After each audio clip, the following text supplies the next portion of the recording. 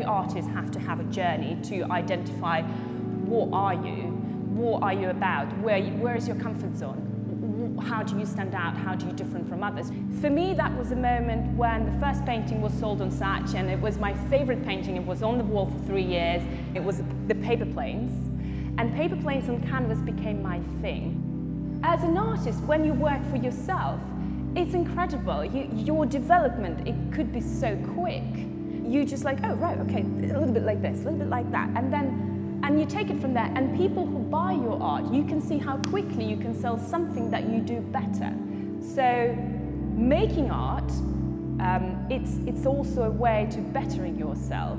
Every new painting I take, I can see the progress. Either I'm doing it quicker, I'm using the material in a more confident way, I mix more color into it, whereas before when you're kind of a bit not sure about the color, then you're like, yeah, let's go this way. And then I can see every painting is a progress and into my creative development.